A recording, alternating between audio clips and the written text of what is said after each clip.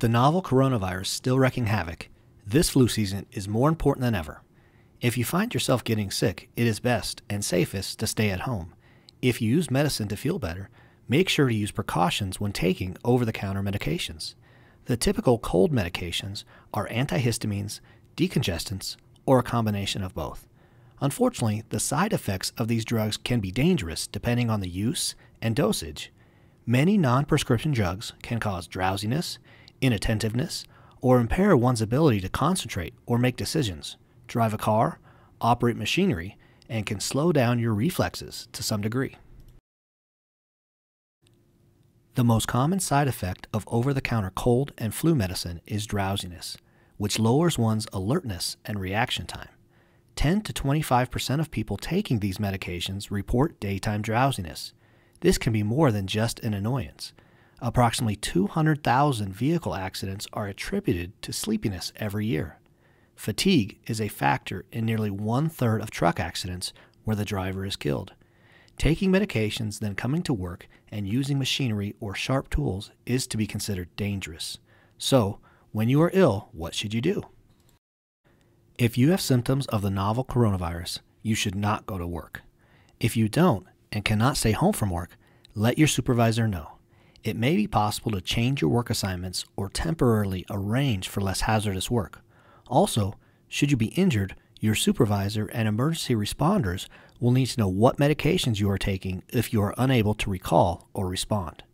Don't try new remedies during work hours. Everyone reacts differently to cold and flu medication, so find one that works best and gives you the least troublesome side effects and stick with it. Wash your hands often. The best cold and flu solution is prevention. If your cold lasts more than a couple of days, seek medical attention. When using over-the-counter medications, keep these rules in mind. Follow recommended dosages.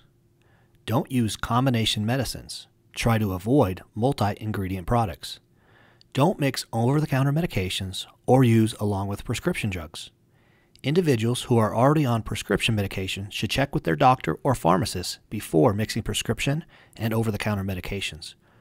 Read the label. Many over-the-counter medications have warnings. Ignoring these warnings can make the side effects of over-the-counter drugs even more pronounced and potentially dangerous. Single-use, single-dose packets in job site first aid kits should have warning labels on them for the user to read prior to use. Don't ignore these warnings. Another worry that comes along with medications is substance abuse.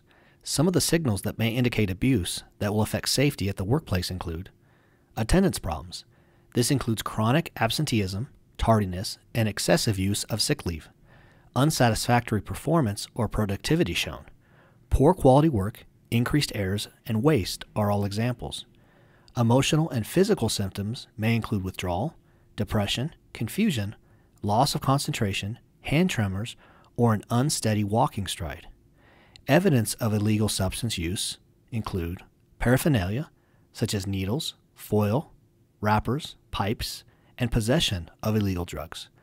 Accidents, near misses, or equipment breakdowns may result in violating established operating procedures, and fighting involving physical contact, assaults, and erratic or violent behavior. Drugs and the workplace just don't mix. Accidents and injuries take a toll on all of us, so a drug-free workplace is a safer workplace. With the holidays coming up, it is also a good time to mention that alcohol is a drug too. Even though it is not illegal in society, it has no place on the job. Lack of coordination and poor judgment will make you accident-prone. We want to keep you alive and well. Each of us wants to work in a safe environment. Make sure to do your part. Say no to both alcohol and drugs. Your life may depend on it. If you must operate a vehicle or machinery while on medication, you can drive defensively by always staying alert. Watch for turning vehicles, lane changes, and oncoming traffic. Observe and obey posted signs along the roadway. Maintain a safe distance between yourself and the car ahead of you. Don't use your cell phone. It will distract you from driving defensively. Follow the rules of the road and be a safe, courteous driver. Don't tailgate. Rear-end collisions are the most frequent type of highway accident. If it's raining, turn on your headlights when you turn on your wipers. Prior to leaving on a trip, make sure you have adequate fuel, clean the windshield, inside and outside, and check your tire pressure. Be sure you have a jack, tire iron, and spare tire. It never hurts to have a small first aid kit and a flashlight in your vehicle as well. And remember, driving too fast for conditions greatly increases the likelihood of collisions. Concentrate on safety whenever you get behind the wheel. Remember, the life you save may be your own. We hope you have enjoyed learning more about cold and flu drug safety, and will take precautions if on medications while on the job site. We thank you for taking the time to watch this video and hope you will join us again for future Video Toolbox Talks. As always, we'd love to hear your feedback. Please let us know if you have any questions or comments. Thank you very much.